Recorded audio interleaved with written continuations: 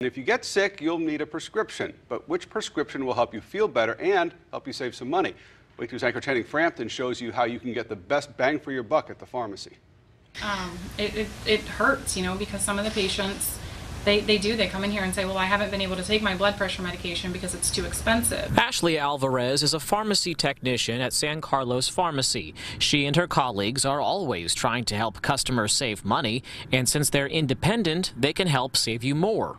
Big chain box pharmacies, they don't really have much of a flexibility on pricing. Something to consider while you're price shopping.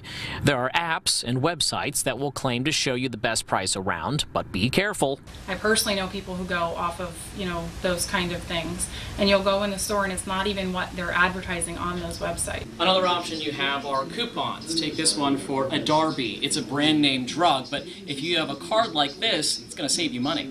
The problem is not everybody qualifies for those coupons. Mainly people on Medicare or Medicaid, which is why she recommends doing your homework and asking your pharmacist if they can get you a better deal. In San Carlos Park, Frampton, Wink News Now.